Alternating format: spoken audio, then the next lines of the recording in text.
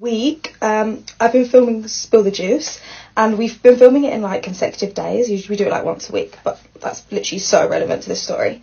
And we had like this couple on, and basically like the girlfriend of the couple was literally giving me the eyes the whole time.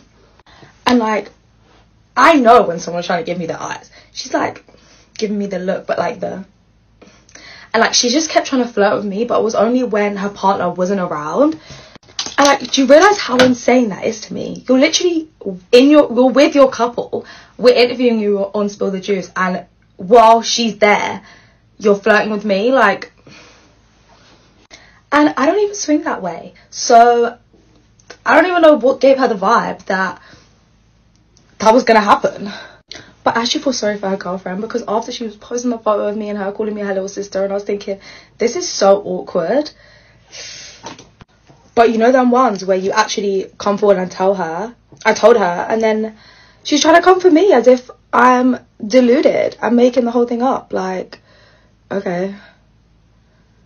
I don't even know if I should post this, but it's just, what would you actually do if you were with your boyfriend and you caught him like staring at another girl while you were there?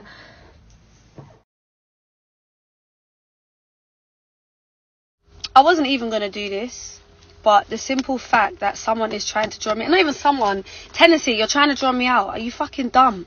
Bro, the energy was good, so I don't know why you're coming with this energy. When I saw you in person, you didn't say shit like this. No one was fucking looking at you. One thing I'm not going to allow you to do is try and tarnish my whole relationship. You're cute, but you're not that. You're not that. You're not it. Allow it. You're a fucking loser. You're a clout chaser, bro. No one even knew who you was until you fucked Digger D.